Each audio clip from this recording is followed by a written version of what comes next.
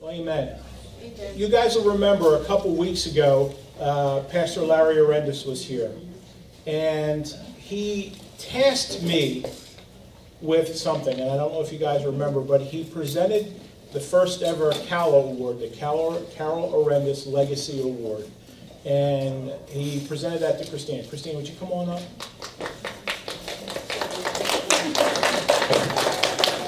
I don't know if you remember or not, but he tasked me with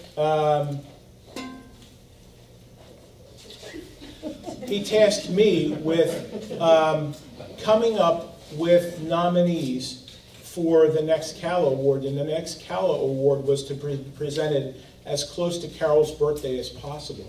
And so last Sunday was actually Carol's birthday, November 7th. And one of the things that he asked me to do, or asked us to do as a leadership, is to find and encourage those who walk in that same vein that Carol did. And I said, well, Larry, what are the criteria for the CALA Award? What are you looking for? How do we base a decision on this? And he says, obviously, one, they're a Christian.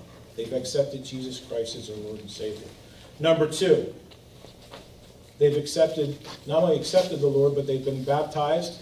They've been baptized in the Holy Spirit, and they walk in the gifts of the Spirit.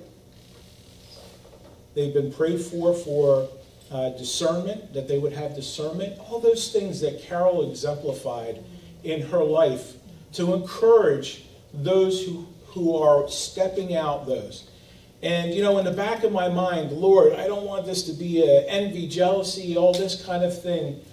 But there is some element of truth to encouraging those who are walking in that gifting and encouraging those who say, you know what, I want to be like that too. I want to be eligible for the CALA Award.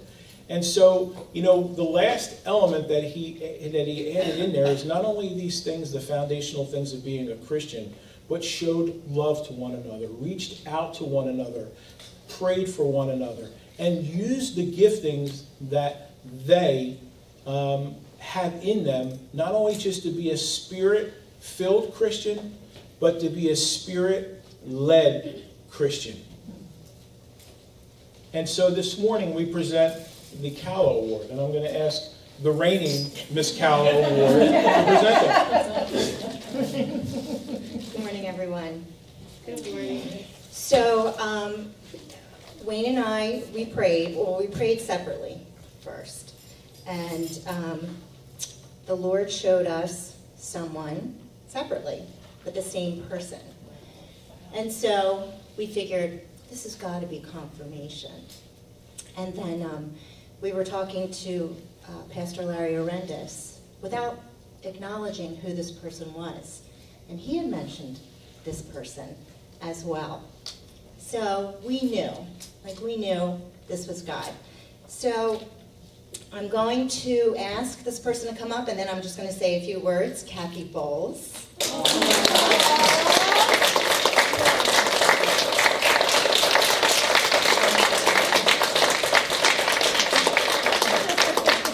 I know, I did the same thing.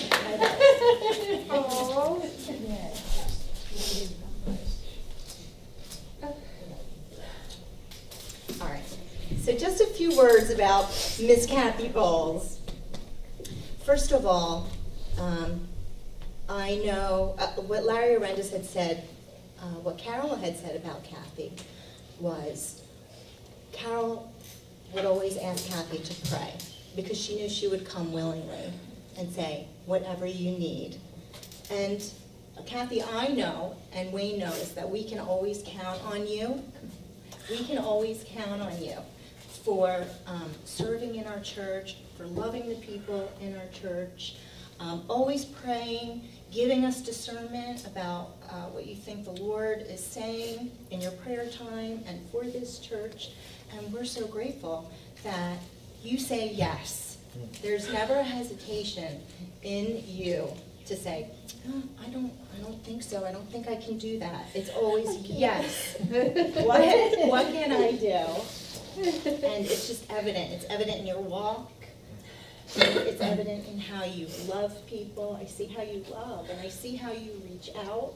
You're always reaching out to others, and we're just so blessed. We're blessed by you, and we're blessed by your yes and obedience to Jesus. Amen. Amen.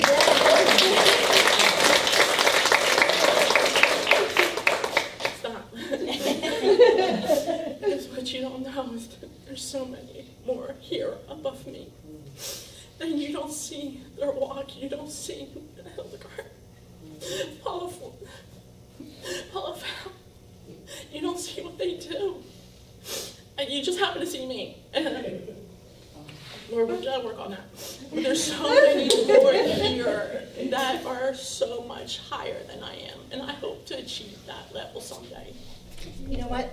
There's no one higher than any of us, right? No, more giving, more serving, more giving. I'm just saying that, more deserving. That's all. That's all.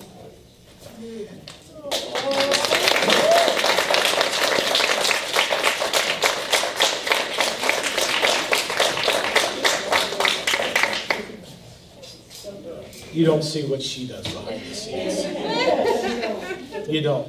I sit with her at prayer meeting every Thursday night, and I see what God is doing in her life. And Kathy, you're on track, you know. And so Pastor Larry asked, hey, can you videotape this for me? Because I want to see it. And so I'll send this down to him. Guys, I'm sorry, you're not eligible for the Carol Arendes Legacy Award. But we'll have to start a Legacy Award for the guys to encourage you. But Kathy, well done.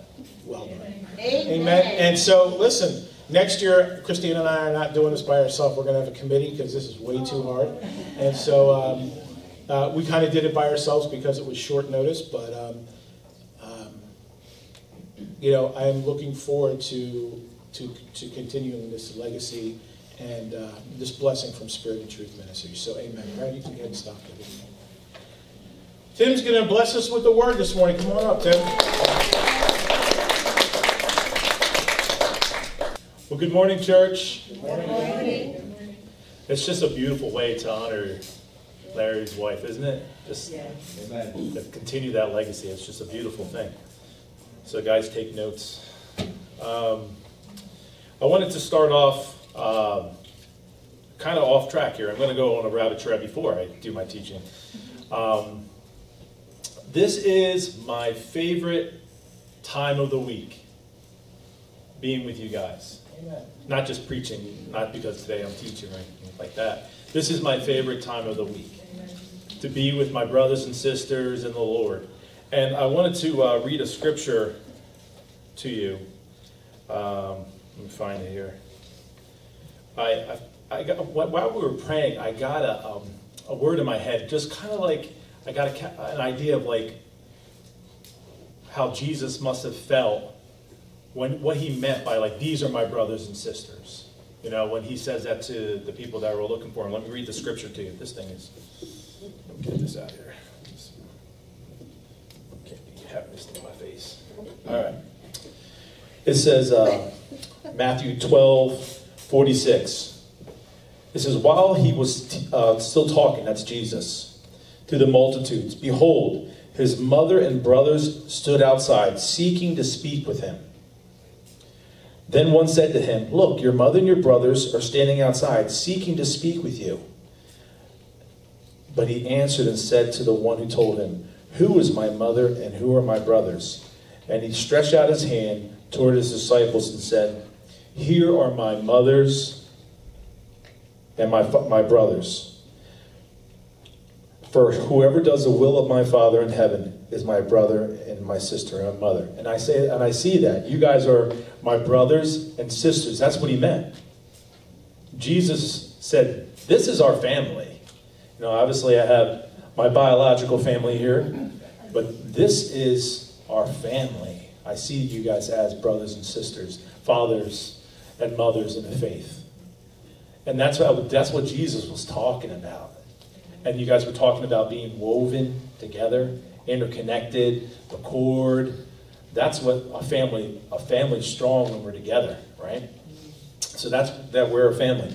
And I felt like the Lord, again, that's a freebie right there. That was free. That was for free.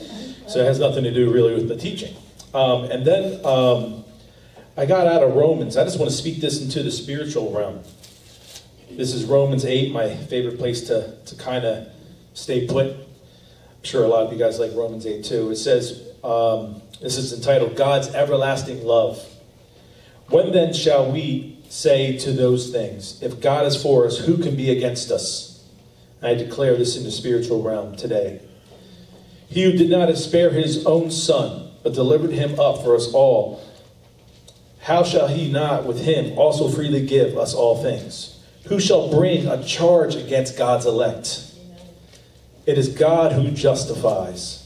Who is he who condemns? It is Christ who died, and furthermore, and also risen, who is even at the right hand of God, who also makes intercession for us.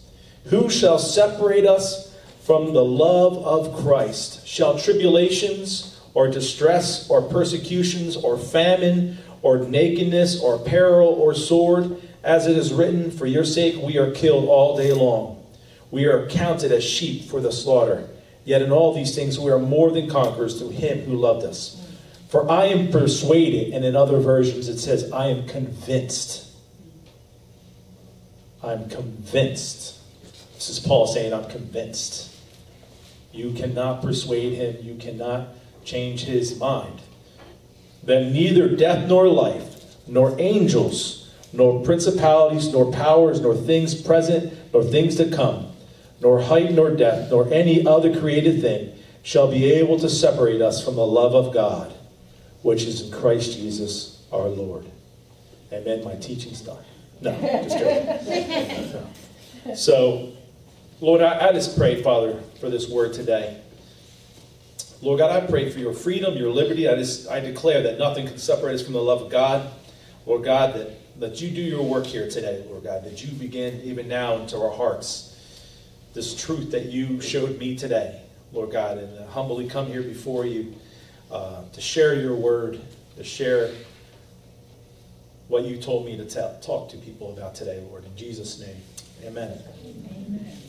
So my title is Free to Forgive. Free to forgive. And forgiveness is a foundation of Christianity. Forgiveness is a fundamental foundation to Christianity. Isn't it good that we're forgiven? Amen. I'll say that again. Isn't it good that we are forgiven? Think about that. We are forgiven. It says that our sin has been wiped clean by the blood of Jesus. That we are blameless and righteous in his sight. God wants you to know that even your most secret sin or embarrassing sin, you know that one that kind of pops up in your mind every once in a while, maybe from your past, something done recently, something that snare that the enemy wants to have authority over you and try to steal your joy. God has forgiven that sin. He no longer has you captured anymore. You're no longer bound by that. You don't need to be embarrassed anymore because it's forgiven. We are no longer bound by the enemy and his entanglements. Guilt, condemnation, regret have no hold on us in Jesus' name. You are free from guilt and shame, your shortcomings, selfishness, carnality, the thing that you did in the past that was so horrible. God has forgiven you and has forgotten it. I want to read a few scriptures about God's forgiveness today to start off. And there's a couple components about forgiveness. There's, us receiving forgiveness, completely receiving forgiveness, and also us going to other people to ask for forgiveness as well. In Hebrews chapter 8, verse 12, and this is New King James Version. That's where I like to camp out, in the New King James. Hebrews 8:12, it says, "For I will be merciful to the unrighteous, and their sins and their lawless deeds I will remember no more." It's an awesome promise. 2 Chronicles chapter 7:14. "If my people who are called by my name humble themselves and pray and seek my face and turn from their wicked ways. Then I will hear from heaven and will forgive their sin and heal their land. So there's healing and forgiveness. Romans chapter 6:23. For the wages of sin is death. For the wages of sin is death. But the free gift of God is eternal life in Christ Jesus our Lord. That's truly good news. That's the good news. I remember I used to work at a hardware store, and there would be a guy, an older guy would come in and say, "What's the good news?" And I would say, "Well, Jesus Christ died for your sin. You can have forgiveness through him." And he was like, I'll just ask, so that's a go-to phrase I use. So, but truly it is good news that we have forgiveness, that he remembers it no more. And that's total forgiveness. Colossians chapter 1, 13 through 14. Colossians chapter 1, 13 through 14. He has delivered us from the domain. And someone said, I think Paul has said something about this, or putting on the armor of light, I think it was. He has delivered us from the domain of darkness and transferred us to the kingdom of his beloved Son, in whom we have redemption, the forgiveness of sins. Transferred us to the kingdom, to another kingdom of his beloved Son.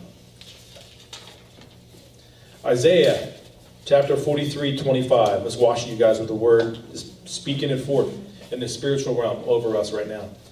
I, even I, am he who blots out your transgressions for my own sake, and I will not remember your sins.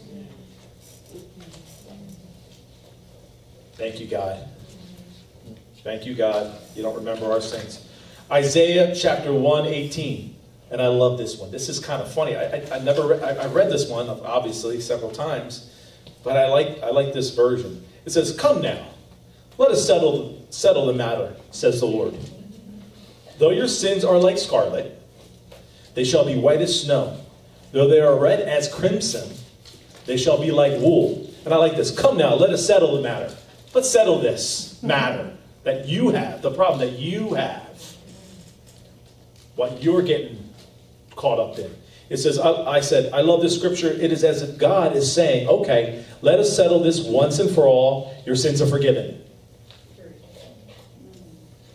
I don't remember your sins, so why are you remembering them? Why are you stuck on them? Why are you perseverating? Why are you letting the enemy keep you captive? Why are you going ruminating over them? Why are you keeping on them? He doesn't remember them. Why are you remembering them? Why are you bringing them back up to his face? God, do you remember that? No. Why are you continuing to remind him of something that he's already forgotten? Has already been forgiven. I am so thankful that God saved me and forgave me. That I have eternal life and have been freed so I can be used as an agent of love and forgiveness for others. God shows us through this example of forgiveness a way to live our lives. I love God. He's not asking something of us that he hasn't done already. God has forgiven us. He did the heavy work already on the cross, right? He did all of the hard work for us. Now, in the scripture, talks about us being imitators of God. We're supposed to be imitators of God. We are literally called to act, love, and yes, forgive like him. That's a tall order. If forgiveness is good enough for my God, then it certainly is good enough for me. If we're to be imitators of God, then we must act like him, and we must be able to forgive like him. I want to talk about one example that kind of popped out in my mind, and all of us know the story of Joseph. I mean, talk about a tall order of forgiveness. Just in case you don't know, I won't assume anything. So Joseph had brothers, many brothers, son of Jacob, whole nother story. And his son and the brothers were jealous. Nothing new, still can be today. You like that, Libby? So they can be jealous of one another, and they got so jealous of him and tired of him because he was, Jacob's favorite, apparently, according to them. And they basically threw him in a pit, sold him into slavery. God, this is wonderful, right? Sold him into slavery, came back, faked his death to the father, lied to the father, said, your son was killed by a wild beast. He was abandoned. Joseph was abandoned completely, forsaken. Then he gets to Egypt, in prison. He's put in prison. And after all of that, he forgives his brothers. And I like the way, and I brought this story up is because he forgives his brothers and ultimately sees that all of this awful stuff done to him was for the glory of God. Having that perspective when someone wrongs us. Those bad things that happen to you. Has God used those things yet for you? I know He's, for me, the things that happen to you that we say are bad, and yes, they're bad, and maybe someone wronged us, but has God used that already for His glory? I know He has for me. That the hurts and the wounds have been able to allow me to minister to someone else, for example. Maybe someone in this church, you were able to talk to them and say, hey, I've been there, this is what happened to me. You were able to love on them. That's how God gets glory at the end of that. God gets the victory in your forgiveness, but He also gets the victory when you turn the thing that hurt you into a healing for someone else. And you receive also, and it's awesome too, because God heals you even deeper, I think, when you allow yourself to walk through that wound. Allow yourself, like, hey, I'm going to walk through this, and God cleanses it even more and more and more. And you can walk in a bigger and bigger and bigger healing, and a bigger and bigger victory in your life. Let me read here. Let me find my home here. Just I don't want to paraphrase Joseph because it was such a good and beautiful thing that he did. And let me see. Let me find my home. Let me find it. Okay, here it is. This is in Genesis chapter 50, verse 15. Genesis chapter 50, verse 15. And it's entitled, Joseph Reassures His Brothers. Remember, Joseph is second in command of Egypt now. He's in a place of power now. He's no longer a slave, hallelujah. He's no longer a victim. He's no longer a prisoner. God has already lifted him up, right? Now his brothers come to him and says, when Joseph's brothers saw their father was dead, they said, perhaps Joseph will hate us now and may actually repay us for all the evil work which we did to him. So they didn't really receive the forgiveness. Do you see what I'm saying? Joseph offered them the forgiveness already. They kind of like, okay, that's cool. Yeah, okay. But we got to watch our back still. Now Dad's dead. Maybe he was just kind of being good because Dad was around. He's second command of, he's second next to Pharaoh. So this tells me right here that they didn't really believe the forgiveness. But then God is always good, though. He takes it to another level for them. So they sent messages to Joseph saying, before your father died, he commanded, saying, thus you shall say to Joseph, I beg you, please forgive the trespass of your brothers and their sins. They're asking, it's like us. God, can you forgive us for whatever, I know I did it 20 years ago. I did this to my son or this was a horrible thing I did. And please forgive me. It's just like that. Now please forgive the trespass of the servants of the God of your father. And Joseph wept when they spoke to him. He wept. He's like, don't you know? I already dealt with this. I love you. I've forgiven you. That's God. Don't you know? Why? Why are you bringing this up again? Why are you bringing this up again? Breaks my heart. I forgave you already. I forgave you. Then his brothers also went and fell down before his face, and another said, behold, we are your servants. God. Joseph said to them, do not be afraid, for I am in the place of God. For am I in the place of God? But as for you, you meant evil against me, but God meant it for good, in order to bring it about as it is this day, to save many people alive. Now, therefore, do not be afraid. I will provide for you and your little ones. And he comforted them and spoke kindly to them. So the ones that did him bad, right? Did him really wrong. Not only did he say, yeah, I forgive you, but kind of like, stay away from me, stay out of my life kind of thing. No, he embraced them. He took care of them. My God, that's God's love. That's the picture. That's a perfect picture of what Jesus did for us and what he has for us. We're supposed to walk in condemnation and shame with our heads down. We are made righteous. We are made righteous. We are his sons and daughters, not servants. Yes, we are to serve the king. But we're his children. Amen. Let me read another scripture to you guys. You know, like I said earlier, I am grateful for, some of the tough things that happen in my life, because if not, I don't think I would be here. I don't know, like if some of the really horrible things that happened to me as a kid, I would not be here. I don't think so. I don't think I would have cried out to God. I don't think so. So those things that were horribly done to you, I'm sorry that happened, but maybe that made you cry out to God. Maybe that made you draw closer to him right now. Maybe you're going through something now. Just remember crying before the Lord. Just get that intimacy with God, that just getting pulled into his presence. Without those horrible things, I don't think I would have felt like a need or realized that. So, thank God for that. So this says Matthew, and I'd like to read the scripture, Matthew chapter 6, verse 14. For if you forgive other people when they sin against you, your heavenly Father will also forgive you. That's a promise, right? That's a condition, it sounds like there. A little bit in there, isn't it? Let me read that again. For if you forgive other people when they sin against you, your heavenly Father will also forgive you.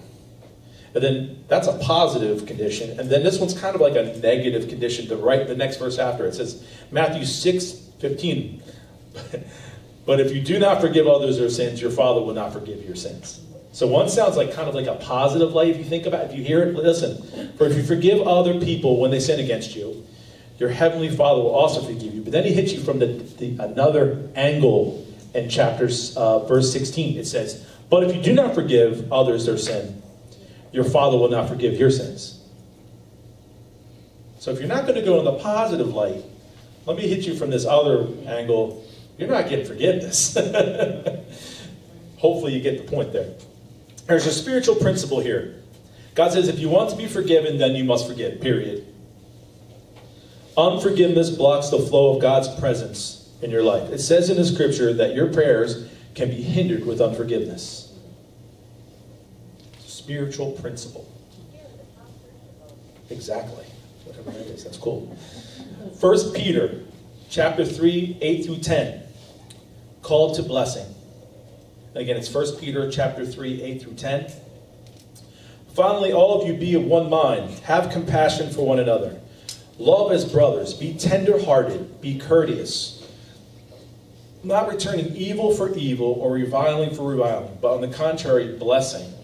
Knowing that you were called to this, that you may inherit a blessing. For he who would love life and see good days, let him refrain his tongue from evil and his lips from speaking deceit. Proverbs 17:9 says, and I love this. I just get a picture of this. Proverbs 17:9. Love prospers when a fault is forgiven, but dwelling on it separates close friends. I love that. Don't you want love to prosper in your life? You want love to prosper in your life. When a fault is forgiven, it says love will prosper in your life. Yes. And I wrote in here, have you lost a friend because of a disagreement? Just speaking these things out because I want to pray with you at the end. I'm asking God, is there someone you need to forgive? Or is there someone you need to go to and ask forgiveness from? So I'm just speaking this out. It says, have you lost a friend because of a disagreement? God wants to restore all relationships. He is in the restoration business. So I get the picture like Steve and I were working on my Ford, like restoring it, restoring. That's God. God loves restoring the stuff that's all broken. You know, picture like an old desk that's all ratty, and then he restores it and fixes it up, or something that looks like it's in disrepair or some junk, and then he restored it and it looks amazing. God loves that to do with people's lives, and forgiveness is a part of that. Luke chapter 6, 37. Do not judge, and you will not be judged. Do not condemn, and you will not be condemned. Forgive, and you will be forgiven. Matthew 18, 21 to 22. Then Peter came to Jesus. You know this one. Oh man, this was a tough one.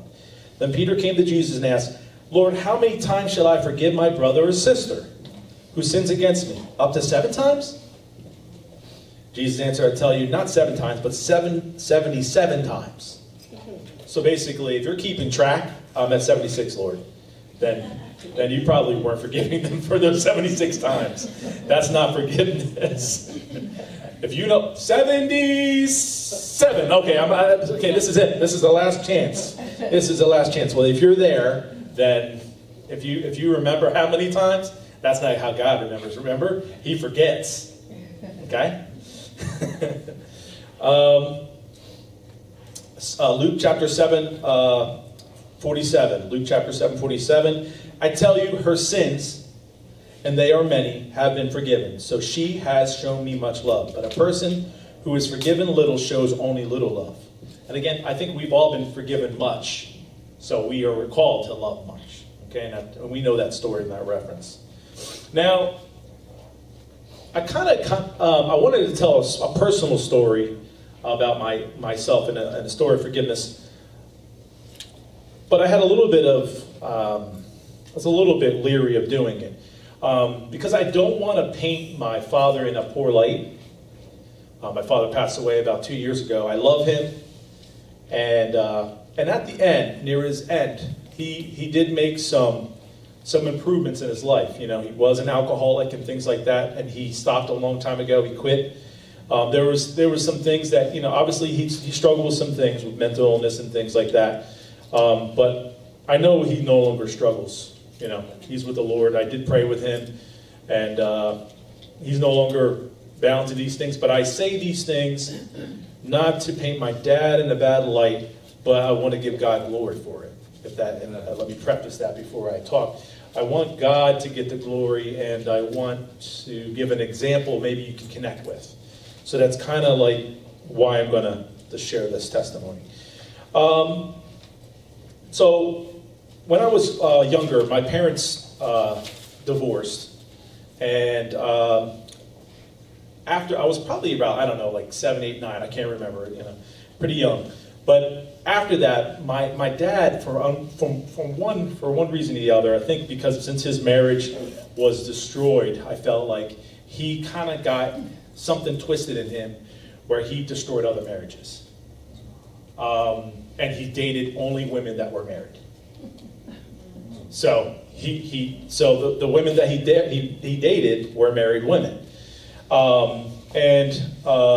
Unfortunately, that's not obviously that's a sin, and obviously a very dangerous proposition to date married women. So I think I was probably about 12 years old, and I remember being upstairs in my bedroom, and my dad was downstairs with his girlfriend, aka also married. I remember all of a sudden a guy's voice screaming, yelling in the house. And unfortunately, it was the woman's husband. And I was, like I said, I was pretty young. I can't remember exactly how young I was, but young enough. And I thought, like the way he was yelling, I thought he had a gun. Like I thought he was, he was there. He was angry. And so what I did immediately, I had a TV upstairs. I turned off the TV. I turned off my light, and I was like just quiet upstairs. And I just heard him like talking, and really, honestly, to tell you the truth, I thought he had a weapon, and he was going to kill both of them. You know, he was just going to kill my dad and his girlfriend. And I just remember I just wanted to be quiet so I would not be killed too. You know, I just self-preservation. And I remember picking up a dumbbell, just waiting, you know, upstairs at the top of the steps. And I figured if they get him, and I didn't know if he knew I was up there or not. And but just in case, if he came upstairs, I was going to kill him. Like, you know, I was going to hit him with a dumbbell. This is a kid thinking this. You know, fortunately, that wasn't the case. And there was other instances where my dad put me in those situations where we went to the husband's house while he was away, and we swam in their pool, his pool. I was like, you know, so there's a lot of things. And I remember just being like, if something happened, like, why are you putting me in these dangerous situations and threatening my life? Because obviously you're swimming in the pool at, you know, your boyfriend, you know, that's at the house, you know. So I just remember all of those things happening. And that particular night after she left, I found out the next day it was one of my dad's former girlfriends that heard that he was dating another woman, got jealous, and actually called the husband to let him know that he was at the house.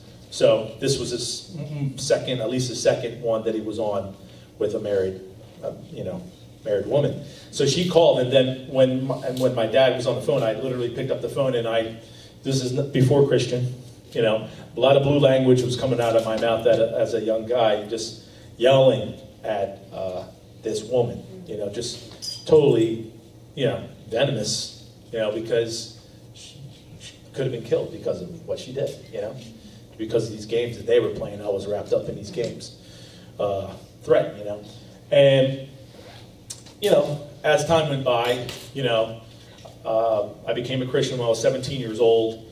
And I remember one of the teachings Doug did was on forgiveness. And it just hit me that I needed to go home. God told me, you need to go home and ask your dad for forgiveness. And I was like, shouldn't it be the other way around? Shouldn't it be the other way around that I get him to?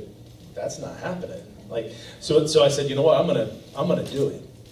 And my dad, I got home, 17, 18 years old or whatever, and I remember he was on the phone with the woman that called the other husband, and they were talking on the phone. He was going back and forth between the two. I don't know. So I said to him, Dad, I want to ask you forgiveness for any time I've, you know, not listened to you or not been a good son in any way. And I remember it froze him in his steps. Like, he was on the phone, he's like, my son is asking me for forgiveness, or asking me to forgive him. And I said it to him and for her as much as I could at the time.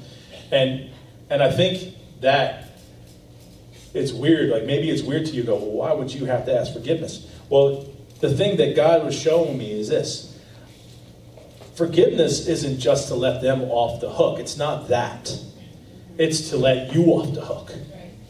Okay? Do you guys catch what I'm saying? So when you forgive someone, you're freeing yourself. You're freeing yourself. So if there's somebody in your life you feel like you need to forgive, but you're like, they're not worth the forgiveness, or they've been hurting me so many times, it's part of your healing process. It's a part of your healing process when you can offer forgiveness.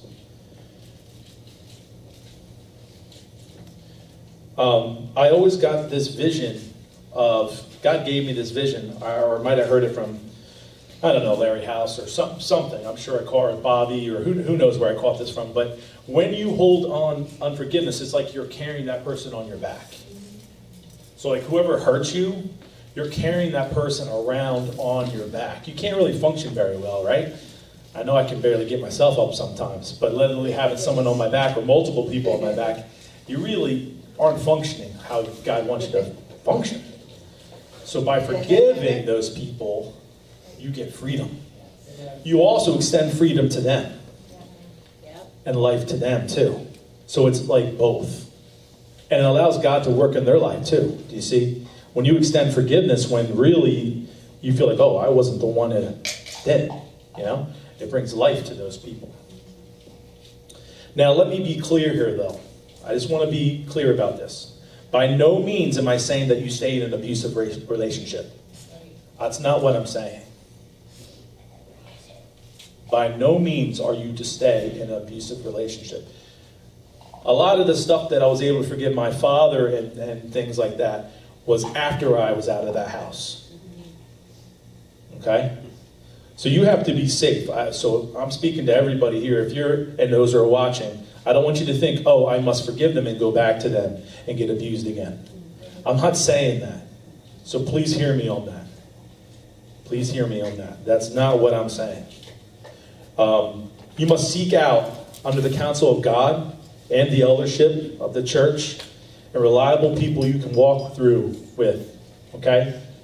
This whole thing. This is not, just you on your own. I was able to move in for 6 years and live with the houses, and there was a lot of healing and modeling for me, and safety, and all those things. So I'm not saying go back to an abusive relationship and forgive and forget that kind of way. That's abusive.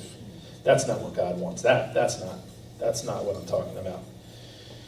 You might be thinking of someone who hurt you so bad, and I'm not underestimating this or devaluing what they did to you.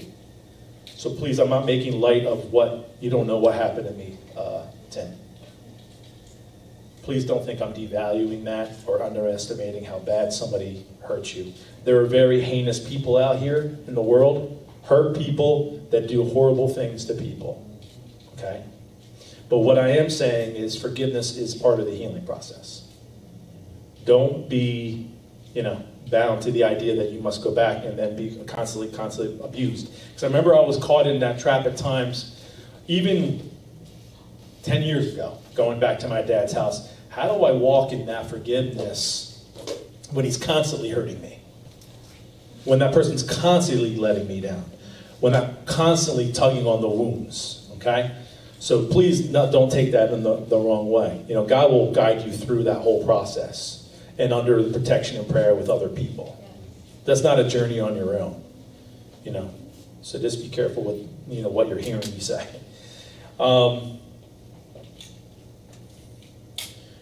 Maybe you have a hard time right now forgiving that person. God might be calling you to take a baby step and will to forgive them. There's a thing that I heard like, God, I can't forgive them at this point, but I will to forgive them. Help change my heart. That might be a prayer for you today. Or whoever's watching. That might be a prayer. God, I will to forgive them. I'd like to read a story for you. It's by Corrie ten Boom. You guys know, I don't know if anybody knows Corrie ten Boom. So I kind of cut and paste this short sharing here. It says, forgiveness is a struggle for all of us at one time or another in our lives. Perhaps one of the greatest stories of forgiveness is an experience Corrie ten Boom, author of The Hiding Place, had after she was released from the concentration camp. So this is if you don't know Corrie ten Boom, she was basically she wasn't Jewish, but she hid Jewish people and also disabled people. So my sister probably would got the heart for the people that struggle. So she hid people from the Nazis, from the Germans at the time, because people with disability would also be executed. It wasn't just Jews. So she's famous for this. Ultimately, she gets caught, though, for doing it. So let me read this to you. It says, it was in a church in Munich where I was speaking in 1947 that I saw him. A balding, heavy-set man in a gray overcoat, a brown felt hat clutched between his hands. One moment I saw the overcoat and the brown hat. The next, a blue uniform and a visor cap with a skull and crossbones. Memories of the concentration camp came back with a rush. The huge room with its harsh overhead lights, the pathetic pile of dresses and shoes in the center of the floor, the shame of walking naked past this man. I could see my sister's frail form ahead of me, ribs sharp beneath the parchment of her skin. Betsy and I had been arrested for concealing Jews in our home during the Nazi occupation of Holland. This man had been a guard at Ravensbrück concentration camp where we were sent. Now he was in front of me, hand thrust out. A fine message, Fräulein. I can't help it, but I hear Fräulein. You know, like, I don't know what it is. A fine message, Fräulein. How good it is to know that, as you say, all our sins are at the bottom of the sea. So this is the guy, the former torturer, coming to her church and saying, I liked your message that you shared about forgiveness. Oh. It was the first time since my release that I had been face to face with one of my captors and my blood seemed to freeze. You mentioned Ravensbrück in your talk, he was saying. I was a guard there, but since that time, he went on, I had become a Christian. I know that God has forgiven me for the cruel things I did, but I would like to hear it from your lips as well. Fräulein. Again, the hand came out, will you forgive me?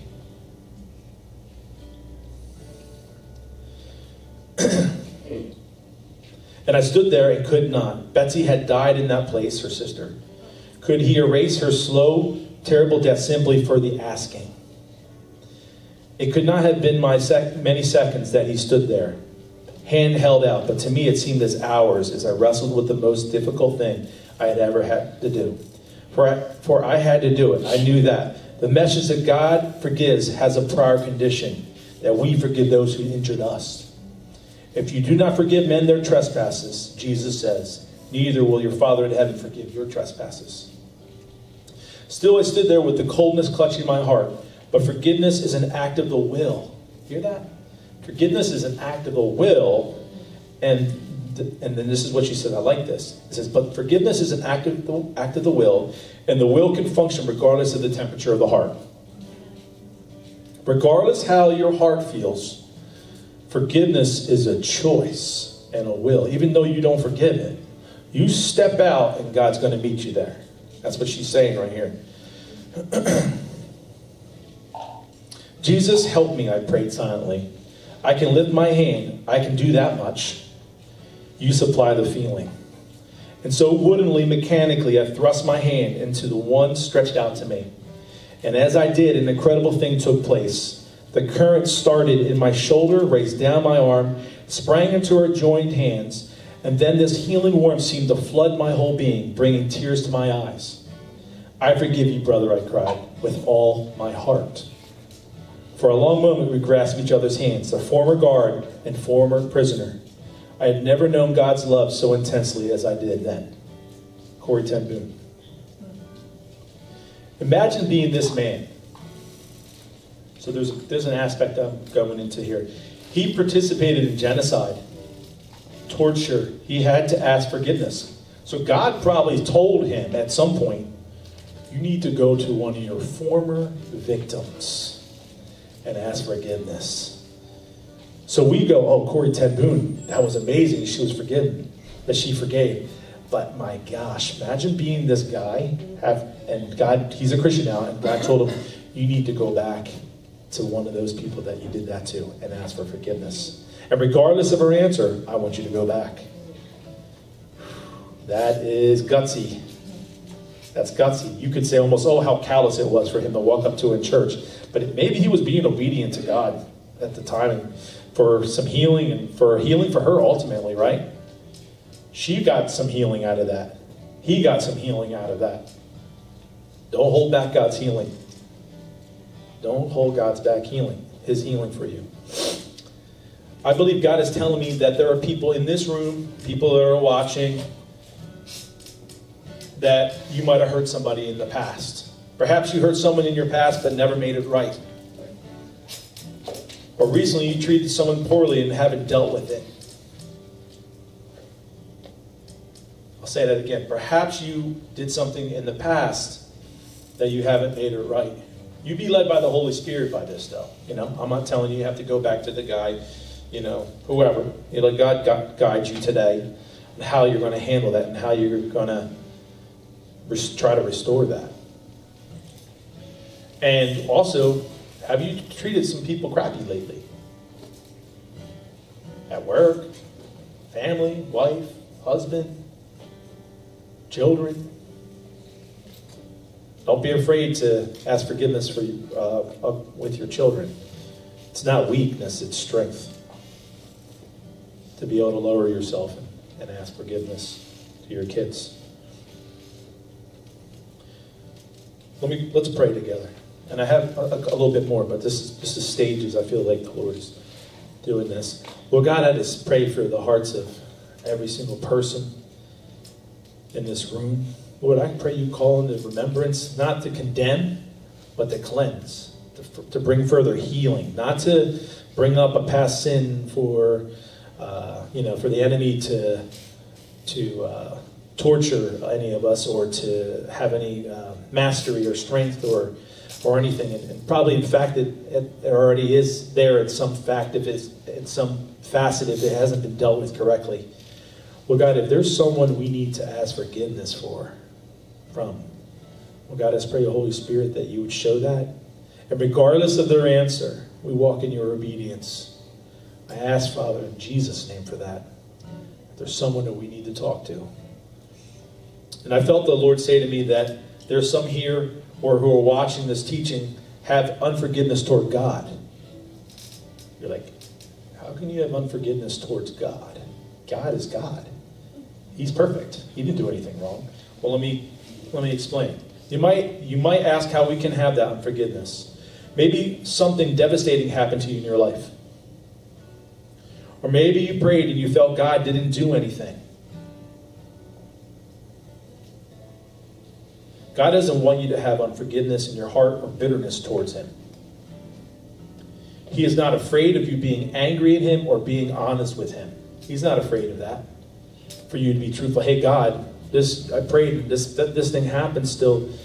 I have an issue with that. And let God begin to minister and work in your heart with that. And forgive him. Literally, you can forgive God. It's okay. It's okay. I've did this prayer before. It's okay. He's a big God. He can handle it. He can handle your tears, your anger. He can handle all those things. He would rather you be honest with him than you pretend that you don't have it. There. He wants that out, and he wants your freedom. He wants you to have freedom. If you're mad at God, tell him. If there's something in your heart about him, tell him. Tell him. Lord God, I just pray, Father, that you would just work in our hearts, Lord, that we would not be afraid to tell you how we really feel, because that's a real relationship anyway. Lord God, and I pray that you would just work that out in the hearts of my family here, in the name of Jesus Christ. And I felt like another part was, I want to take some time today for you to examine your own hearts. Do you have someone you need to forgive today? A mother, a father, sibling, coach, teacher, boss, coworker, friend, family member, or like I said, God himself. It's okay. And it might be hard. And if you want prayer with that, Wayne and I will be up here to pray with you for that area. Well, Lord, I just want to pray right now with you guys. Lord God, I'll lift up my brothers and sisters' hearts, Lord. They are so precious to you. You want them to be free. Free so they can love and be whole and complete and be able to do the things that you're calling them, that they can function the way that you created them. God, their hearts are so precious, Lord. The hearts of my brothers and sisters are so precious, Lord. You don't want them to be hung up in any way, or partially hearts and broken hearts and wounded hearts. Lord God, I speak to those hearts in the name of Jesus, Lord, that you begin to soften them, Lord. Lord, that they would be able to forgive those that hurt them like you forgave them, Lord God. And I ask you to just begin to touch them, Lord, in the name of Jesus Christ. Your love, Lord God, just flow over their hearts, Lord, your victory. Lord God, I just thank you for a new heart, Lord God. A new heart, new wineskins, Lord God. New life, Lord Jesus. And like I said, I'm going to close with this, and we can keep playing, Kevin, for a little bit. We'll stay in an attitude of prayer. If anybody wants prayer right now, Wayne, you can come up here with me. If anybody would like prayer, the ladies or anyone can help walk around too. If you want prayer, just raise your hand, and we'll come to you, or you can come to us. But I do want to close this teaching. I love you guys, and I want you guys to walk in the most freedom that you could possibly walk in. Amen.